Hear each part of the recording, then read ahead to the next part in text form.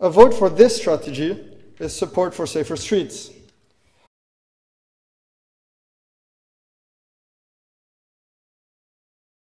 A vote for this strategy is support for better air quality.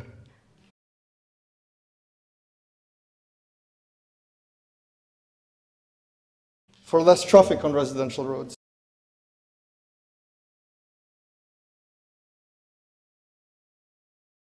For better public transport.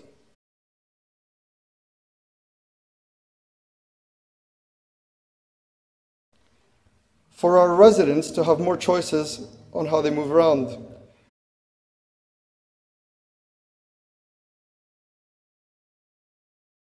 For more influence with developers.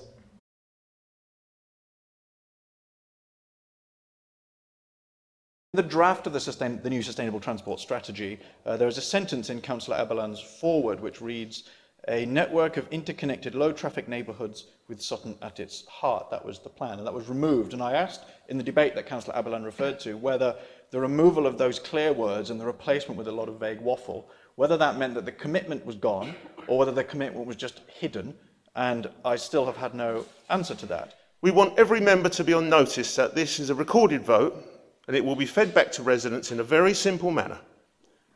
Councillor, and it will read your name, voted at full council on Monday the 22nd of November to start the process that will make travelling, parking, accessing services in the entire London Borough of Sutton nigh on impossible.